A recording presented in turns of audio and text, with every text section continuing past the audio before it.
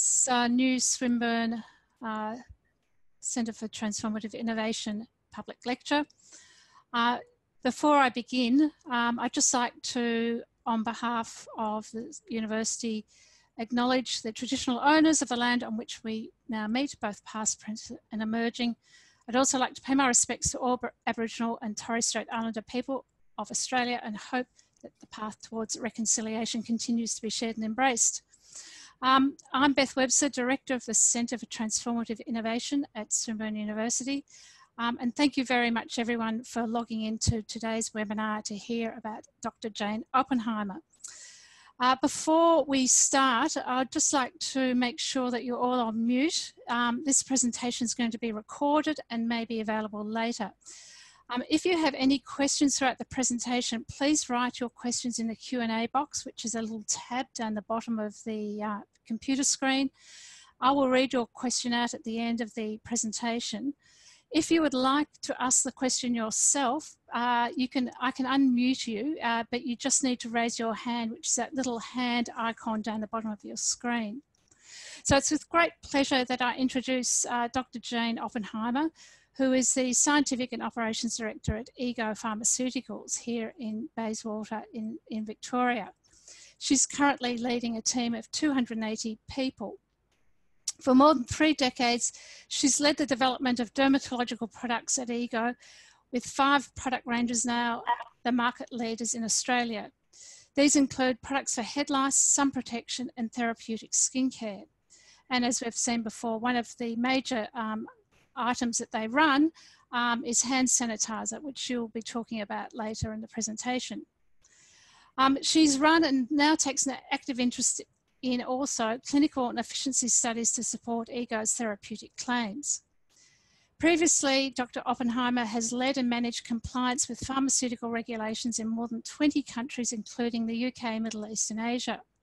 She's also enthusiastic about sustainability, and at Ego Pharmaceuticals, this means minimising water and energy usage. Now, she has a Bachelor of Science degree with honours in biochemistry and a PhD from Monash. And following her PhD, she worked as a postdoctoral fellow at WEHI in immunoparasitology, where she researched candidate molecules for a malaria vaccine.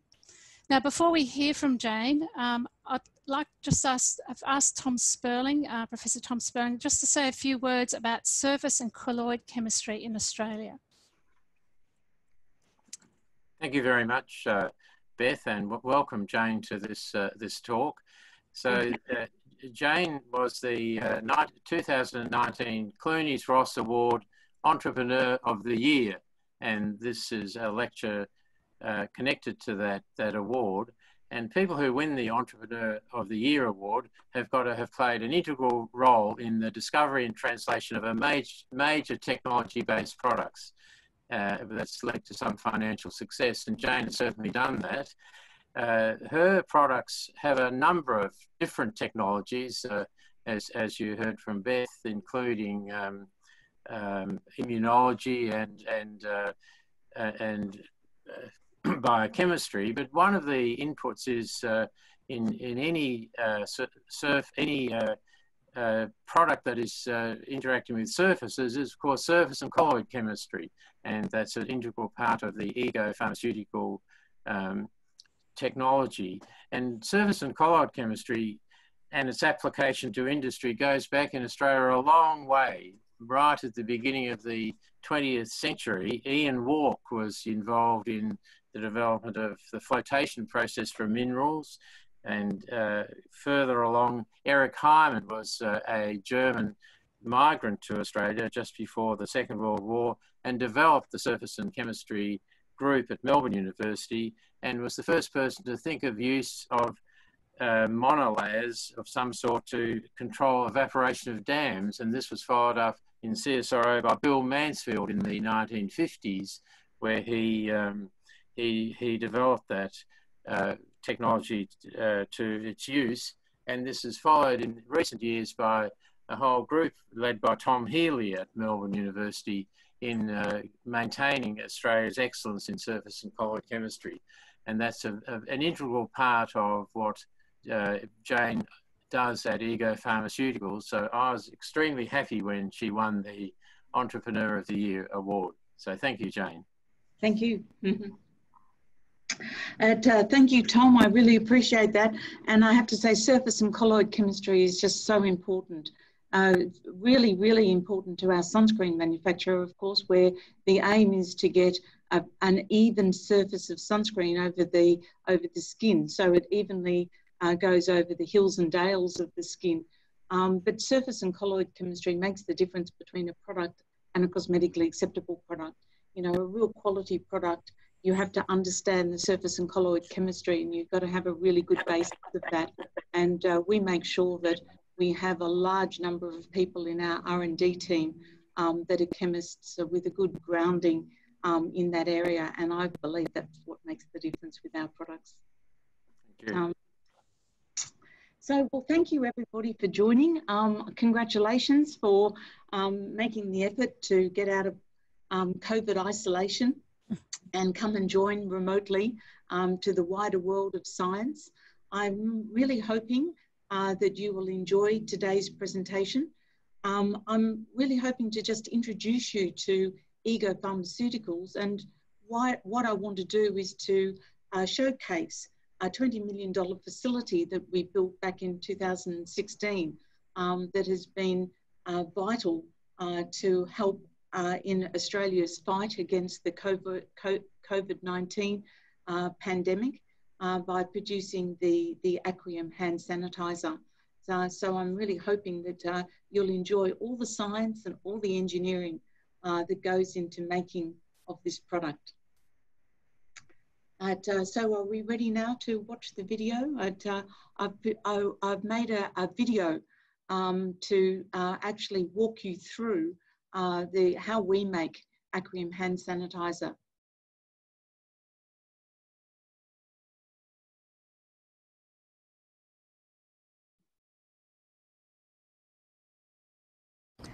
I'd like to take this opportunity to speak to you today about advanced manufacturing in Australia.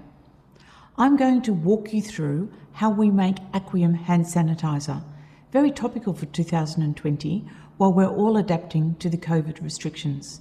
Behind this bottle is a great deal of complexity. Aqium is a therapeutic good. It is supplied to hospitals and healthcare workers, as well as to pharmacy, and thus must be made under the rules outlined by the Code of Good Manufacturing Practice. To make this a little bit more interesting, Aqium is also a flammable product. I'm going to tell you about how we have advanced manufacturing in a hazardous environment. And to do all this in 1 hour, I thought I'd take the opportunity to give you a virtual tour of our flammable facility at Ego Pharmaceuticals in Braeside, Victoria, Australia. My name is Jane Oppenheim, and I'm the Scientific and Operations Director of Ego Pharmaceuticals. My studies were in science, specifically biochemistry, and for 20 years I led the scientific team at Ego, and this included areas like research and development, quality and regulatory affairs. For the past 10 years, my work has focused on developing Ego's manufacturing facilities here in Australia. Some of the major projects have included expanding the laboratories, the plant room and the offices. I've also overseen the construction of our global head office and distribution centre, including a 1,000 pallet storage facility for flammable product. Of great interest today, I have overseen the construction of a flammable manufacturing facility. What I enjoy most about my work has been, firstly, to develop a team of professional and enthusiastic Australians that want to see manufacturing stay here in Australia. Secondly, to develop facilities and fill them with advanced manufacturing equipment. We strive to be at the forefront of advanced manufacturing technologies.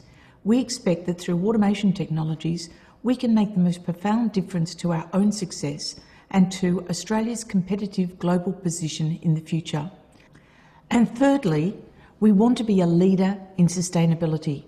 Throughout all of our projects, we aim to minimise our water usage and use recycled water and rainwater whenever possible.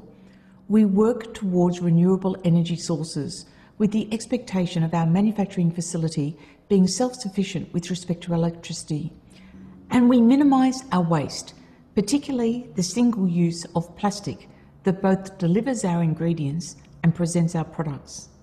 In addition to our Braeside site, which contains all of our production lines, we have a head office and distribution centre at Dandenong South. We've been operating since 1953, and our current product range consists of over 100 different formulas in 1,000 different product combinations. We sell our products to 24 nations across the world. We sell dermatological products that improve the lives of people through the science of healthy skin. Here's Kate Ritchie to tell you a little bit more about what we do. Like everyone, I play a lot of different roles in life, and each one has an impact on my skin. There's work me, mum me, workout me, and weekend me. My skincare needs are always changing, but my brand never does. Originally developed for the Queen Victoria Hospital, QV are the experts in care. There's a QV for every me. Okay, so let's start our tour of making Aqium. Firstly, bulk ethanol has to be delivered to our factory. It has to be transported by certified operators. A sample of the ethanol has to be taken and tested by the laboratory to ensure it's the appropriate grade. This is done while the tanker is on site and takes less than 2 hours. The equipment for handling ethanol needs to be explosion rated. There are a number of safety systems in place to ensure the ethanol is delivered into the tanks without incident. The total quantity of ethanol in the tank is controlled by a limit set on how empty the tank must be before the delivery can be started, but also an upper limit on how much ethanol is allowed into the tank. As ethanol is pumped into the tank, air has to be released by a hazardous area ventilation system. To prevent cavitation, each tank has to take in air as ethanol is dispensed. Fine microbial filters are used to ensure no particles of dirt enter the tank. My name is Michelle Zorzi and I'm the production manager at Ego. We have 3 bulk raw materials. They are glycerin, liquid paraffin and ethanol. The bulk tanks range from 18,000 litres for liquid paraffin up to 24,000 litres for glycerin. The bulk tanks are a huge advantage over our old system of 200 litre drums. My name is Michael Langford. I'm the logistics manager at Ego Pharmaceuticals. I have responsibility and teams based at both Oppenheim Way and at Braeside. Bulk delivery of ethanol, liquid paraffin and glycerin are delivered via tanker and pumped from tankers into large stainless steel tanks. There's 2 tanks of both liquid paraffin, glycerin and ethanol. We empty one tank, move to the next one and get a new delivery of that material. To receive the equivalent amount of a bulk delivery in 200 litre drums, it would take the inward goods team, one person would take 7.5 hours to unload, check, label, put away in the warehouse and then deliver to production. By comparison, the equivalent bulk delivery would take around 45 minutes. From a safety perspective, it reduces the number of pieces of equipment we're moving, and every time we don't have to move a pallet, it takes risk out of the process. It saves QC sampling time. A typical delivery in drums would require 10 QC samples, and all of those had to be tested. Now with a bulk delivery, we only need to take 1 sample and test it, so it's much quicker. Working with the bulk tanks avoids wasting around 30 tonnes of material per year, as the residual product is able to be reused. The system's much faster, more environmentally friendly, safer and is able to expand to meet Ego's future needs. There are regular maintenance activities in line with the Australian Standard for Hazardous Areas, ensuring that we have regular inspections and replacement of components by qualified hazardous area technicians. Hazardous area technicians must be qualified electricians and have accredited certification. Hazardous area engineers that do the design and classification of the area must be accredited and have a number of years' experience with hazardous zones and explosion-proof equipment. So once the ethanol is received, it is pumped over to manufacturing. Let's talk about the manufacturing equipment. It consists of a sophisticated mixer and a side vessel. It also automatically dispenses ethanol and water. Other similar mixers are connected to a bulk dispensing plant that delivers 7 additional ingredients directly. A system that we have that falls halfway in between our bulk tanks and our 200 litre drums are what we call IBCs, or intermediate bulk containers. These IBCs hold 1,000 litres of raw materials. The IBC system was designed and custom built for Ego to suit our needs. So my name is Glenn Fleming and I'm the engineering manager for projects. So Ego has designed a central area and connected pipes from an IBC system where all these bulk materials can be connected and connected them to various mixers in the plant. We have 2 forklifts that we're capable of lifting up to 1,100-1,200 kilo, which is what an IBC can weigh, up to the IBC platform. The IBC platform is equipped with a safety turnover gate. We lift up to the platform and somebody from manufacturing needs to be there to pallet jack that stock away and change the gate over so we can put the next one up. We also gave consideration in the design to the ergonomics for the operator. So when the operator is connecting up a new IBC, the connection point is actually at a waist level for them, so they don't need to bend down and risk a back injury. My name is Ewan Dowie. I'm the manufacturing manager at Ego Pharmaceuticals. So the IBC system is much easier to use. It's basically you press a button and it's automated, and the right quantity comes into where you need it when you want it. So that's quite neat. So we don't need to get someone to manually weigh it out, make sure it's ready on time. Some of our products use significant amounts of head jelly. Now we've got 4 preheating stations upstairs as well as the 2 live stations. So previously that couldn't have been done. The hot rooms just didn't have that capacity. So now we can do longer runs that are more efficient. So we can become more competitive on a global stage. So that's quite amazing. The mixer has a side vessel, and this is important. It allows us to make sophisticated emulsions by making the water phase separately from the oil phase and then mixing them together to get a more stable emulsion by getting a very small droplet size. It also allows us to make a premix and put this into the side vessel. Then we meter back a portion of the premix into each batch. The process allows efficiency. Most of the ingredients can go into the concentrated premix. This way, we can get a good emulsion of these ingredients. We're also making 1 premix for 10 batches of product, and therefore we limit the dispensing each time. Instead of dispensing 10 times, we dispense once for 10 batches. Once the premix is measured back into the main vessel, it's simply a matter of adding ethanol and water and then thickening the batch. The premix may take 2 people half a shift to dispense and 1 hour to make. Each batch can then be made in about 30 minutes. As the mixer and side vessel each have the capacity for 2 tonne, we can make about 20 tonne of product in an 8-hour shift or 60 tonne of product in a day. All parts of the mixer have to be rated as Zone 1. And thus everything that moves and measures has to be explosion proof. To minimise the hazards and the costs, we have kept all the big equipment that we can outside of this rated area. So equipment like the compressors and the vacuum rated equipment and the electrical distribution boards are all housed in a separate room behind this Zone 1 area. With the space that we had available, we had to design everything in 3D. It would not have been possible for us to do basic 2D layouts and fit the amount of equipment we have in such a small space. So we worked quite closely with the architects at the time. We modelled everything in 3D. We worked with consultants who helped us design the manufacturing plant, and then we also worked very closely with the architects. And we went back and forth a lot, and there was a lot of negotiation, working out where we could create space and where we could give up space so that we could fit all of the HVAC equipment in so that we could allow the right height for the building. It was a very lengthy and detailed process.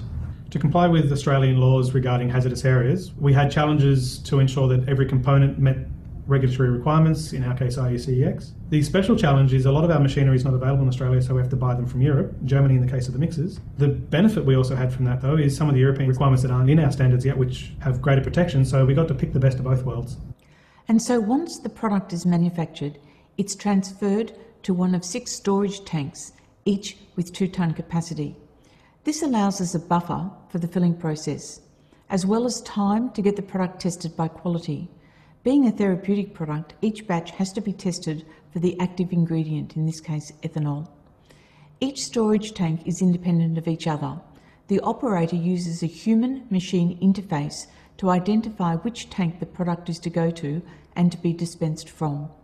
It's possible to have a different product in each tank, although this is unusual. Many times we simply have Aqium in every tank, waiting to be filled. To allow for this flexibility, there's 1.2 kilometres of pipework in the sealing space. So once we've manufactured the product, we need to clean and sanitise the equipment. We have an automated clean-in-place system. We're able to clean any part of the equipment independently of any other part. We have 3 IBCs of surfactants that are connected to the system. We have cleaning recipes that allow us to dispense the correct quantity of surfactant into water at the correct temperature and send it to any one of our mixing tanks, our storage vessels, or in fact, the filling equipment below. To help clean the 1.2 kilometres of pipework, we have a picking system that pushes Teflon-coated ball bearings through the pipework to eliminate the product waste before the washing starts. Here's one of our engineers, Keith Royce, to tell you more. The pipework going between the mixer and these tanks has almost like a rubber plug that gets forced through the pipework, pushing all the product down towards the tanks, so that we have less waste, and more importantly, we're not putting ethanol products to the sewer when we do a cleaning job. Previously, however, we used to have to dismantle machines, lift the lids off, sometimes take large components off to a wash bay, where they were washed manually with high pressure hoses, brushes, and people having to add all the detergent manually. The big benefit we've got now, of course, is because it's an automated process, we can also set up a queue. So instead of one machine being washed at once, we can set up every part of the machine that was used in the last process to automatically wash one after the other, and operators can do more valuable work. For our next, even more complex machines, we're looking at an ice pigging system that uses crushed ice instead of Teflon-coated balls. This is easier to adapt to intricate pipework and gives a faster rate of cleaning. With both systems, our aim is to put less product and less water into our trade waste system. So all of these processes help drive safety as well as efficiency. As each tank is only 2 tonne, and we only need to allow for the spillage of 1 tank, this reduces risk, but it also reduces the requirement for bunding of the facility to 2 tonne. We have a 2 tonne spillage tank to do this job for us. We use discrete batches of 2 tonne, but we dispense for campaigns of 20 tonnes. And when we make Aqium, we try and do campaigns that go for a whole week. This gives us the opportunity of continuously filling up to 400 tonne of product. The clean-in-place system means that we can clean at the end of the campaign, and therefore we can optimise the cleaning, saving manual handling, trade waste and water. After we've manufactured the gel, it flows from the tanks in the room above with a little bit of pump assist into a hopper of the filling machine. Now let's follow the path of getting packaging onto the production line. Packaging is received into the warehouse, and the outers of the packaging are identified and labelled before sampling. Samples of each of the packaging items are taken into the sampling room and tested against a specific criteria. Packaging is then stored in the warehouse until it's required. When required, the packaging is put up onto the mezzanine area and taken into a deboxing area. The packaging then goes down chutes, 1 for bottles and 1 for caps, into the filling room below. The bottles are moved by a conveyor to an unscrambler, which places the bottles into pucks to present the bottles to the filler. The unscrambler has over 130 motors to allow it to adjust to bottles with varying capacities from 50 ml to 1 litre. The pucks allow a range of bottle sizes to be presented to the filler with a relatively short changeover time. Here's Glenn Fleming, Engineering Projects Manager, to tell you about filling with pucks. One of our more recent projects was a flammable filling line specifically for our Aqium products. One of the things we did differently on this line was we utilised a puck system. We analysed our existing lines and we looked at all the manual operations involved, and one of the opportunities that we found was to minimise those manual adjustments by using pucks. Now, what the puck system allows us to do is to effectively make every bottle the same size. Instead of having to adjust between the largest and the smallest products, We don't have to do any adjustments. We just pick the pucks off the line and put the new ones down, and that's it, we're done. As the bottle comes through in its puck, it is then filled and the cap is applied. The bottle continues onto an accumulator that collects 90 seconds of production to allow some short stoppages on the line without loss of production time. After the accumulator, the bottles are depucked and the bottle continues on to be labelled. Labelling includes a front and back label, as well as a batch code and an expiry code, which are printed onto the base of the bottle. A vision system is used to check the correctness of the labels, the batch code, the expiry date, and that the pack looks right. For instance, the cap is on correctly. The product is now sealed in its primary container and it's conveyed to another room to be cartoned, case packed and palletised. Automatic case packing and palletising reduces manual handling for staff. The product is then stored in the dangerous goods warehouse while it waits for transport to the distribution centre. So in summary then, we present boxes of packaging to the line and take away pallets of product. We have connected over 20 major machines to do this. We measure overall equipment effectiveness to continuously monitor, measure and improve efficiency. We have a computerised maintenance management system to schedule and monitor all routine preventative maintenance tasks. We've started to implement predictive maintenance so that machines tell us when they require maintenance. The future expansion of this work will have both cost and environmental benefits. We will be replacing filters when we need to, not simply because it was scheduled. As an Australian company, we know all too well the severe effects of climate change, so we've been working hard to improve our environmental footprint. At both of our sites, automated reports measure and monitor our use of water, electricity and natural gas. This allows us to evaluate what we're doing right and what we can improve. We're constantly asking ourselves, how can we do more with less resources? We're really proud of a number of initiatives we've implemented to save water. Here's Ruben Walters, project engineer, to tell you about one of them. We use purified water here. We generate it on site. For every 5 litres of purified water we generate 1 litre of retentate, which is slightly salty water. This is still drinkable water quality, but we can't use it in our products. We need the purified water for our products and for sanitising our manufacturing vessels, but we can reuse the retentate in our wash water system. So we need to preheat it and deliver it to our manufacturing vessels to use it for a first pass clean. This can save us up to 20,000 litres of water a day. It's our plan that in the future, our only use of mains water would be for our products, for our final rinse, and of course for drinking. All other forms of water for the site would come from recycled water. Water isn't the only thing we're saving.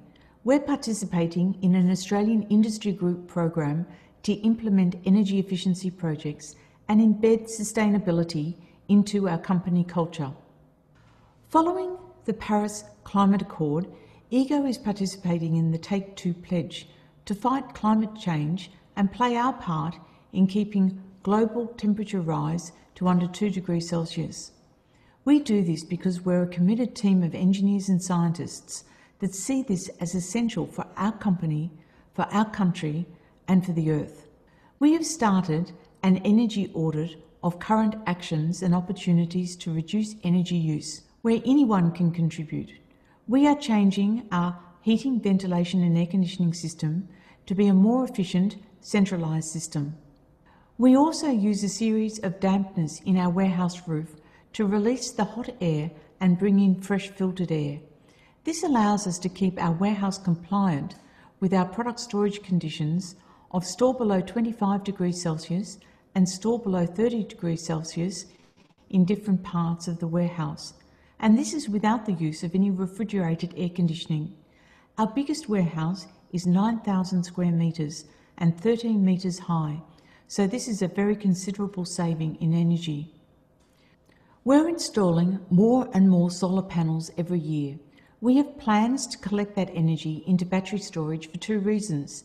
It would act as an uninterruptible power supply for the site, and it would allow our nighttime production to be essentially solar powered.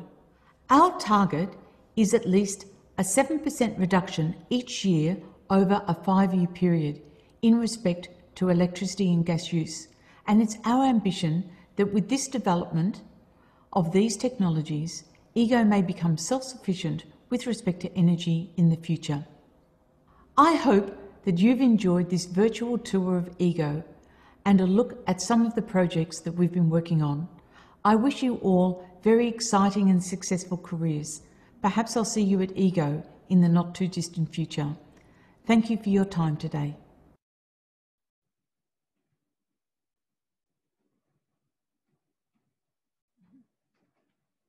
Great. Thank you very much, Jane. That was a really informative video. Do you want to just finish, talk a little bit about the business, you know, how it was established, when you got the capital equipment, the type of people you employ there, and the links into the scientific community?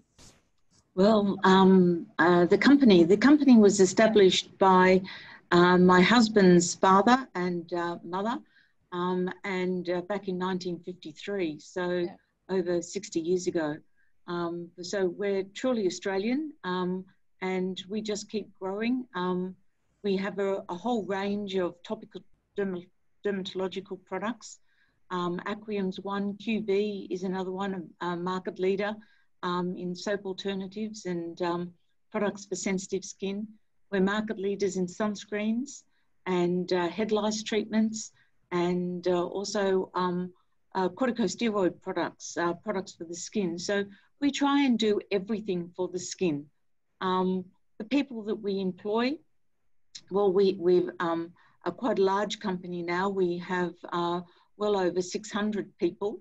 That's split basically half into the scientific and operations and half into sales and marketing. We have sales and marketing staff in 30 cities in 24 nations all over the world. Yeah, we do all of the manufacture here in Brayside, in Melbourne. The types of people we employ here is very diverse too. We employ a lot of scientists, a lot of engineers, but also we complement that with supply chain professionals. Some of those are business graduates and some of them are accountants.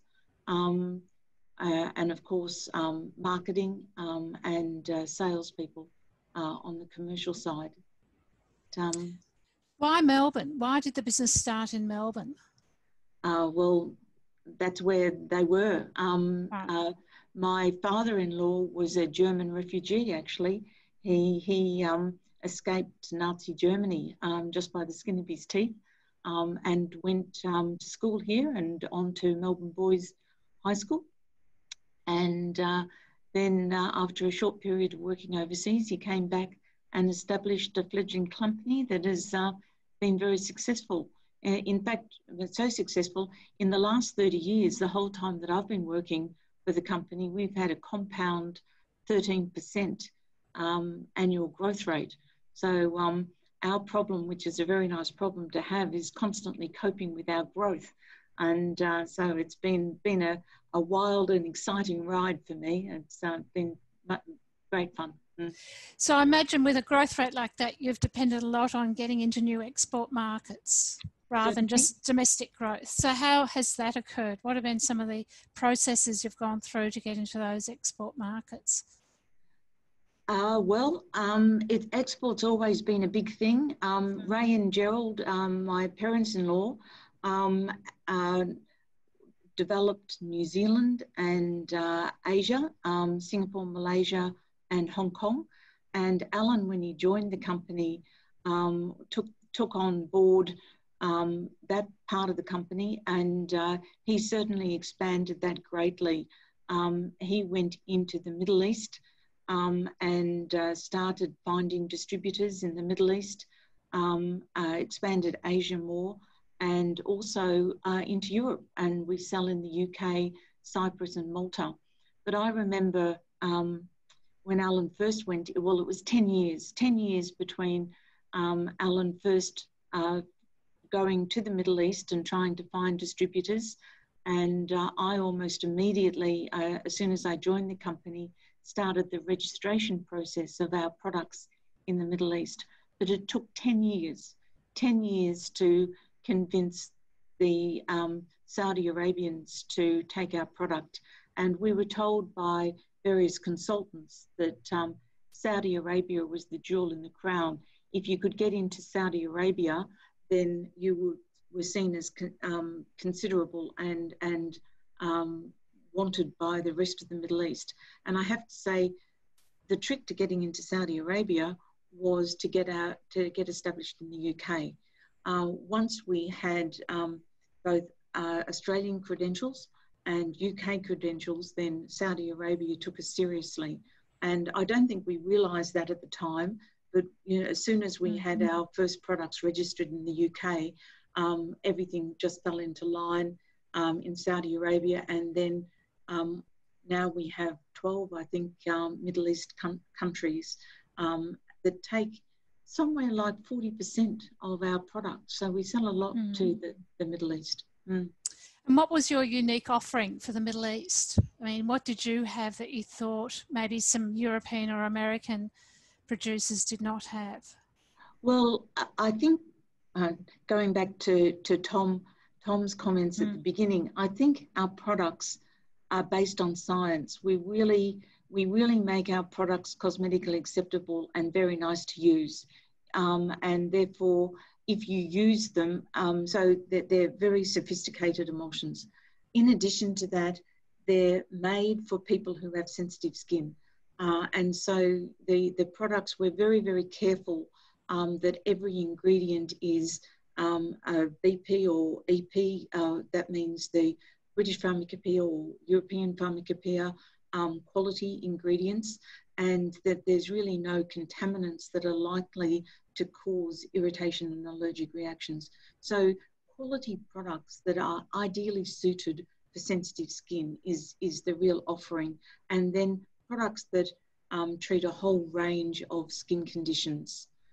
So that's the offering. Why the Middle East? To some extent, there was less competition from the big multinationals in the Middle East, which has allowed us to get established perhaps a little bit faster. So that has been a philosophy that has worked for us, although we have continued to expand our Asian markets as well as that. So you mentioned innovation and science. Do you have continuing links with research institutes or universities to continue to develop your products, or how's that working? Yes, certainly. Particularly with our clinical trials. I remember we brought the Move head lice products to the market, and that was done, it was a $5 million project that was funded, supported by a START grant from the federal government. And we worked very closely with the University of the University of Queensland that had a head lice colony. And we did our clinical trials and also our in vivo tests with the group from the University of Queensland. We've worked with CSIRO with our sunscreens and measuring the efficacy of sunscreens at different stages. We've worked with the Pharmacy College and in particular Professor Jeff Sussman to really understand how our products interact with diseased and damaged skin. And we've got a clinical trial that we're undertaking right at the moment. We've worked with dermatology units to test the efficacy of some of our products, in particular the ceramide products, to show that they are ideally suited for eczema. So all of the product claims on our packs are substantiated by either clinical testing or in vitro testing, or you know, basically the gold standard for that type of testing. So and that is very different, of course. It may be a vasoconstrictor trial if it's a corticosteroid. It might be a deodorant trial if it's a deodorant. It might be an SPF test if it's a sunscreen. So all the claims we make are substantiated. And what are some of the biggest problems with dealing with universities or research institutes? What's some of the barriers that make you hesitate to go back to them or start a new relationship? I'm not sure. I don't. Be honest. all the people that I've met have been really charming, and I think it's just finding a win-win situation so that everybody's getting something out of the relationship.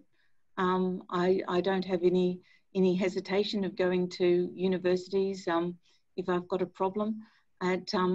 We're always very interested, and we're always very busy, and we always wish we had more time.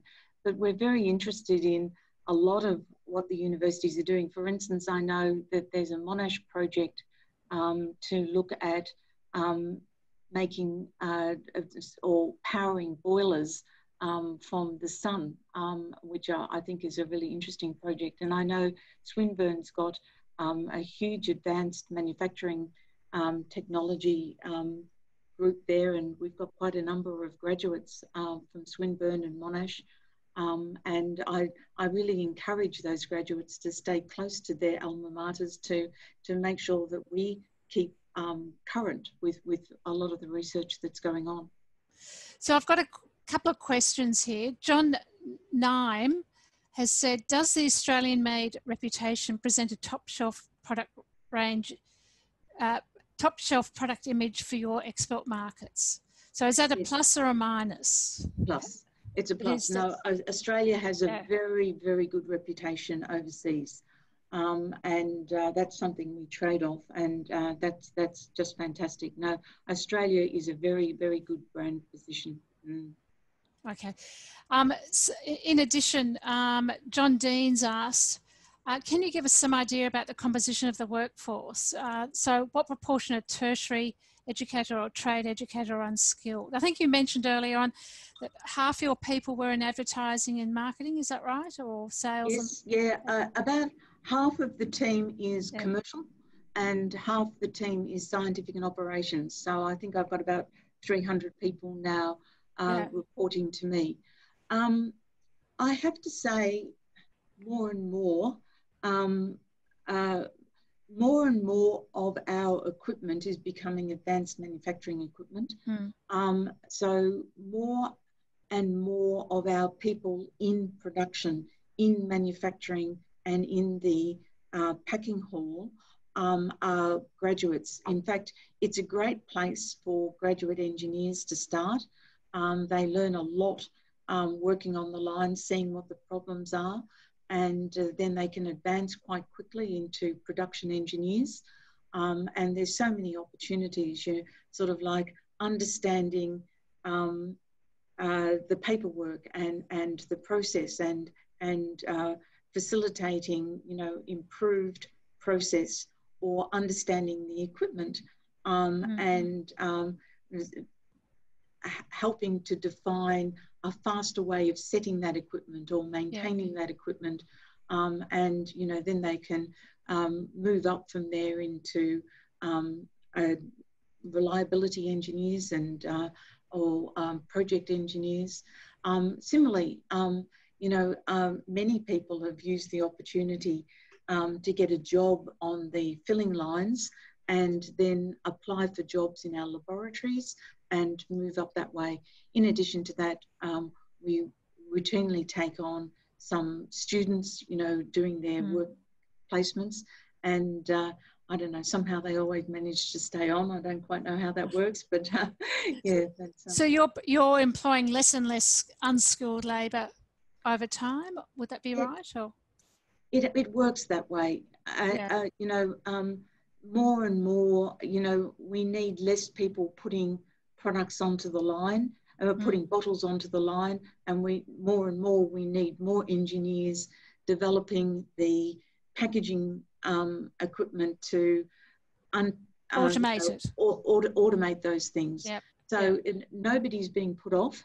But I think that gradually our workforce is moving towards trades and scientists and engineers.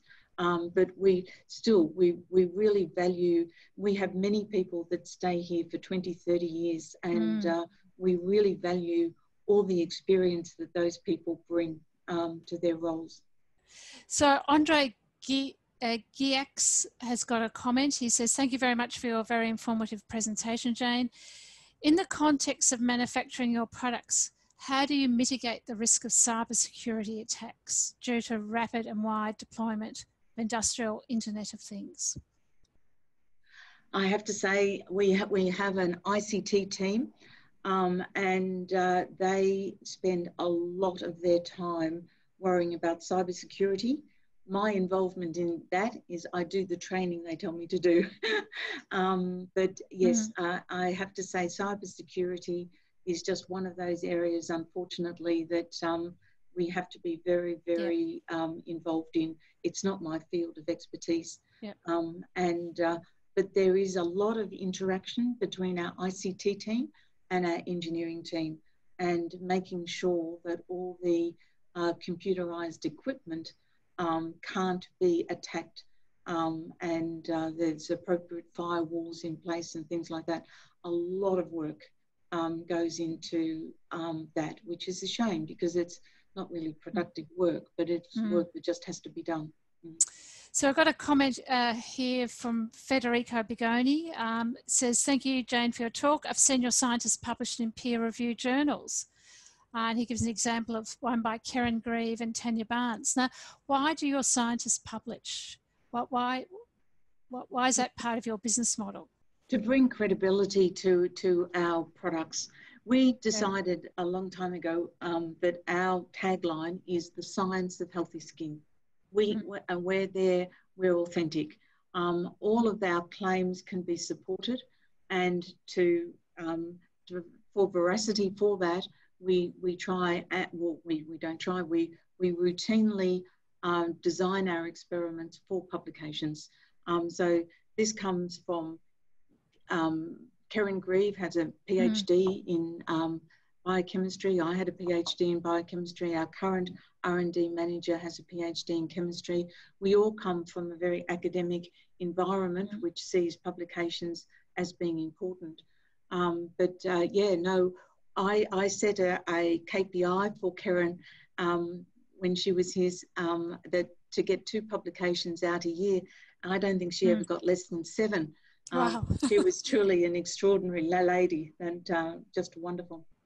So following on from that theme, Terry Healy, who used to be the General Counsel at CSIRO, has asked, how do you manage patents and other forms of intellectual property? With a lot of time. So you do have a patent portfolio? We do, yeah. We have 4 patents, but in addition to the patents we have, of course, we spend a lot of time looking at patents. Whenever we get into a new product, we have to make sure that we know what's the environment that we're working in, what's covered by patents, what isn't covered by patents. We have to know what we have to patent so that we have access to it. We're still a relatively small company on a global scale, and sometimes we simply patent to be able to maintain that boundary for ourselves. You know, it's very expensive to be fighting patents, fighting other people, but it's really important to maintain our right to operate. And you would have trademarks as well. Yeah, absolutely. Yes. Yeah, we have many trademarks all of our products are trademarked in all of the 24 nations that we operate in. So we have a lady that works with patent attorneys, but her whole job is to make sure that our trademarks and our domain names are protected. And also our packaging. We have been developing packaging, and we have packaging technologists. Do you have a design right? We have design rights over. Yeah. We have a terrific a bottle that we call the petal bottle. People who might know QV may have seen it, but it allows you to pump a cream, and that's really important because a lot of people with atopic dermatitis have Staph aureus on the skin. Staph aureus is associated with the really cause of atopic dermatitis, and it's to be able to dispense that cleanly, a pump is very important. But we've designed a very cost-effective bottle that has a cone base, but then the cone base is presented in a sort of like a petal base, but entirely done to meet a need. And Australian designed, and it's been a huge success, and particularly a great success in the UK, where those products are on the NHS and are available in hospitals. So it's very, very important to have a hygienic way of dispensing a cream if you're in a hospital, because that you don't want cross-contamination between the different patients. Now, Kwong Lim has asked, says, fantastic video. Thank you, Jane. He says, as an Australian skincare company, what is your approach towards collaboration and partnerships with other firms, both here and abroad? Here's better than abroad. Why? Why is here better than abroad? Well, just in terms of control, I guess. But partnerships with other firms. We partner with universities and, well, I guess other firms. Some of the companies that do our testing for us are companies that are specialised in that. We prefer to use Australians wherever possible, but some of those companies are overseas companies. And I remember doing one of the first trials on deodorants with a company in the UK. I remember working with the University of Leeds at one stage to do a vasoconstrictor trial. There's a company in the US that does a lot of sunscreen testing and claim substantiation. So we partner with those sorts of companies. What leads you to select one company over another? Well, we do due diligence and we make sure that they know what they're doing. We make sure that they're the best in class. Right. We prefer Australian.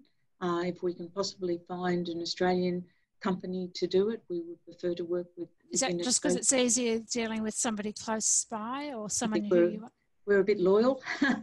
I think that I see it as an extension of manufacturing in Australia. I think that, we really want to do everything we can to make sure industry and employment stays in Australia, as far as possible, it's, and I think, the fact that we prefer local manufacturers of bottles is just an extension of our, desire to be an Australian manufacturer. We want to see manufacturing stay in Australia for our children and our children's children.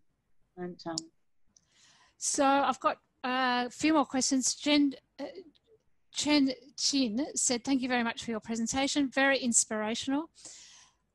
What is the biggest challenge transitioning from being a research scientist to an immunologist? A research scientist to industry, given you had an immunology background. Yeah, that's right. So many years ago now. What would have been? I think for me it was a transition. I was a bench scientist and I never got into a management. I was a postdoc, so I was doing everything for myself. When I moved to industry, I moved into management. So there was a lot I had to learn, and I used to go and do one management course, to sort of like pick up all the management skills that I needed. I did one course every year. So I used to try and do one course in management and one course in a technical area. For instance, I was a biochemist, but I wasn't a microbiologist. And I really felt that I needed much more microbiology knowledge. So I actually went back to Monash and I did third year microbiology. Just a unit here and there, not a full degree. No, well, I had a science degree, so I just didn't need it. I just did third year microbiology. Yeah. Well, universities are now rolling out what they call micro credentials, which is probably would speak to your need perfectly. Great idea. Just rather than a whole 3-year shebang. Yeah, that's right. Yeah. I mean, that'd be perfect for, you know, for instance, R&D chemists, you know, might do, if it was available, a micro credential in colloid science, you know, would be very helpful. In fact, you know, there's a lot of similarity between what we do in the paint industry, and it's all about colloids.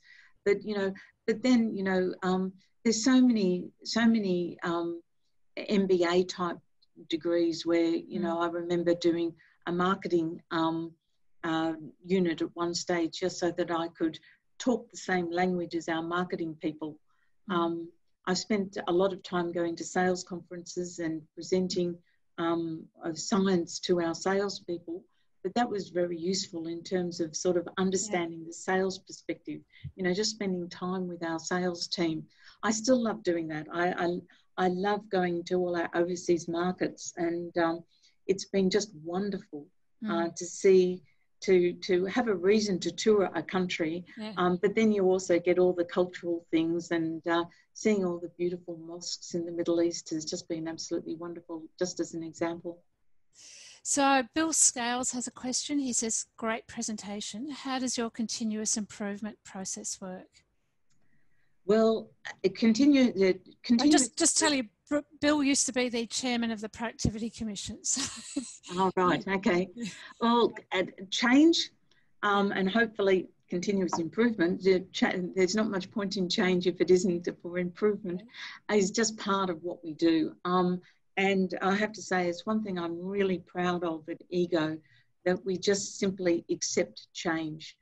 And in fact, what's come out of our engagement survey, the one thing that the whole of the company is working on is simplifying process.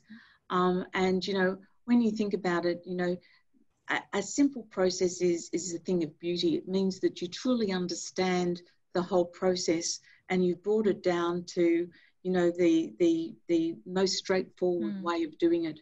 You know, so I think we work very hard on that. We work very hard, we work very hard on documenting everything we do. We have to, because we're a pharmaceutical company. But those disciplines that come out of being a pharmaceutical company, the fact that you've got to do everything right first time and it's got to be documented, those things really help you to get a good continuous improvement environment, because, you know, there's every time something goes wrong, the whole group is required to come together to look at what went wrong and how do you make sure that that doesn't happen again and things are moving forward. And I love going around and walking around and seeing, you know, groups of people, engineers and scientists and supply chain people, all with their heads together over a problem in a room. And I think, you know, it really makes my heart warm when I see that. And yeah. So is continuous improvement a bottom-up thing or top-down or come in externally, or how does it happen? How does it happen? I think it's a whole of engagement thing. You know, if there is a problem, if there is a what we call a deviation, that deviation has to be closed out, right? So the people involved in that need to get together. And I think the role of the managers is simply to empower that whole team to work together to get a better process to make sure that that problem doesn't happen a second time. And that means, and the other advantage is, because all of our processes are documented, that's a great start. It means that you've got something solid. anyone can improve on something that's already written. You know, you've got a point of communication. So I often say to people, and it's not our scientists and engineers, I think they accept documentation very well, but sometimes when we get people like accountants or people from marketing or business courses that join our team, and we need the broad range of it, I explain the whole process of writing standard operating procedures and the fact that, you know, it's the way we communicate with each other. We get it down on paper, then we all have the facts in front of us, and everybody can contribute to the improvement of that. When a process isn't written down, then everybody's guessing and you can't really interact in the same way. So. Fantastic. So we have a question here from David Painter. How much of Ego's successes do you put down to the ability of the family company to invest long term rather than being beholden to the stock market? Oh, absolutely. I think that Alan and I have been totally committed to Ego and being able to put the profits back into the company and grow the company. And it's been just a joy to be able to do that and to see that us go from a small company to really, I think, now an advanced manufacturing facility. I have really enjoyed my working life, and I think I owe that to my husband and him taking the philosophy from his family that we were here for the long term. We were here to grow and invest in the country. And I really hope that it can be my legacy, actually, that I think that the bigger the company gets before I retire, the longer it will go on as a advanced manufacturing company, because there will be a substantial footprint here. And so being a family company, did it mean that you could invest and suffer maybe low returns for a few years in the expectation that things would pick up? Certainly, although I have to say we were never tested in that way. Right. But you're prepared to do it. Well, yes, that's right. But in all the time that I've been here, we've had double-digit growth. And so our problem has been where to invest, what to invest in, making the sensible choices about the most important thing to invest in to keep growing the company. So Chen Yu Chin has asked, how much R&D effort how has R&D changed over the years? Has it gone up, down, or has it been pretty steady? Or? Well, as the company grows, we continue to increase our R&D team. We